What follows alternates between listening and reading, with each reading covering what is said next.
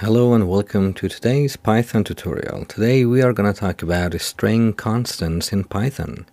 So a constant is used to define a fixed value in a variable, something that cannot be modified later.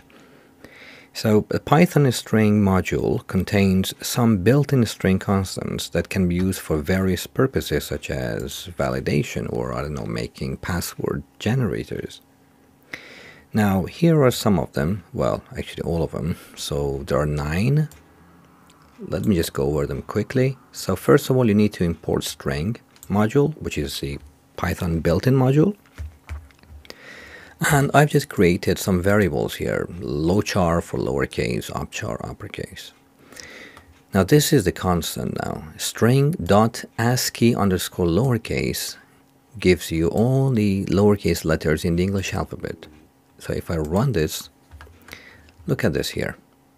So this is what ASCII lowercase gives me. String.ASCII lowercase. For uppercase letters, you have these. You don't need to manually type in all the letters if you need them. And for a combination of the lowercase and uppercase, you have string.ASCII underscore letters. So it simply concatenates the lowercase with the uppercase. And it gives you this. For numbers, digits, from 0 to 9, you have a string.digits like this. And for special characters, it's called punctuation here, string.punctuation, and you have all these special characters. Then you have hexadecimal digits, string.hex digits, that is from 0 to 9, and then from A to F, A to F. Then you also have octal digits, that is string.oct digits, 0 to 7. Then we have white space, so string.white space. It contains all the white space here. That is new lines, tabs, indentation, vertical tabs. Then you also have printables. So string.printables gives you all of these that you saw there. That is letters, digits, special characters, and white space as well. So let me get rid of this for now. And let's just do something very quick with it. So let's say we want to create a password generator using all these. I don't need to type in the alphabet letters or digits or characters there. So what I need to do is simply define some variables. For example, let's say that I want to grab 3 characters from the lowercase and 4 digits, for instance. How do I do that? Randomly. So what I can do, I would say low num, for example, that is number of lowercase letters, and I can go through this lowchar and pick 2 randomly. How can I do that? Python gives me 2 options. One is to go through random choice, and for that we need to import random module here as well in order to use it. Now, random.choice, I can give it a name of a string or a list, for example, lowchar, and it would give me only 1 random character from that. But maybe I want to specify 1 more. So for that, I need to use random.sample. So here I would say from lowchar, and I want 3 characters, 3 random characters. Now let's go also for the digit.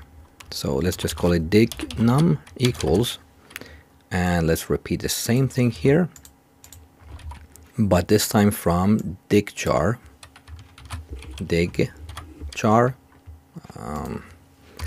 What is digchar? Here.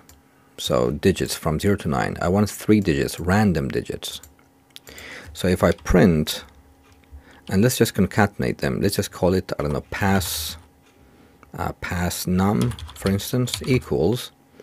It is the combination, the concatenation of low num and dignum. That is concatenation of this and that. And if I print pass num, what happens? I get a list. Look at this here. RGU, that is lowercase 870 digits. Cool. But I also want to shuffle them. I don't want them to be in order like this. I want to shuffle them. So for that, I can create another variable, but for now let's just not do that. So I just need to say random dot shuffle, and I want to shuffle what? Pass num. Now if I no, so here, okay, now you see, now this is in random. So 7x4zl8, cool. What if but this is in a list. I want to kind of make him like in a string together. I don't want anything in between them. I want to connect them. So for connecting them, let's just create another variable, call it password, which is the final thing.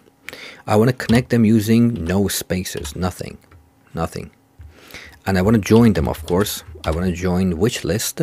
The pass num list that we just created. Put it here. So I'm joining all these elements using, well, no space. They should be connected together. And now let's just grab password and print it. Let's see what happens. Look at this. Very fast, very quick. But there is one thing. I've specified 3 characters myself here. I want the user to tell me how many. So what I can do is go here and say low equals input, and since input gives me a string, I want a number, I have to put it into an integer. So input, let's say lowercase, for example, and then let's say dig for digits. Let's repeat the same thing here, and instead of lowercase, like digits. So how many digits, how many lowercase. And instead of the numbers now, I get what the user gave me. There is low here. And this one would be dig, something that the user gives me. Now if I run this, lowercase, let's say I want 5 lowercase. How many digits? 4 digits. This is a password. Very easy and fast. So that was one thing. Another thing is to validate a piece of text. For example, I want to check if a piece of text has, I don't know, numbers in it. So for that, let's get rid of this for now.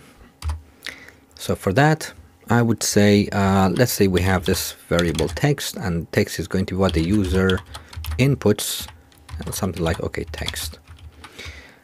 And then I want to check for every character, for I in text, that is for every character in text, whatever the user gives me, for every character in it, check if that I, that character, is in what? Is in digits, string digits, dig char. So if that character is in the digits, is in numbers, I should print something wrong. For example, let's just have another variable, call it error here. Error, and error for now is going to be false. So if that happens, if that character is in the digits, change the error from false to true, something like that. Now else, well, continue, nothing actually.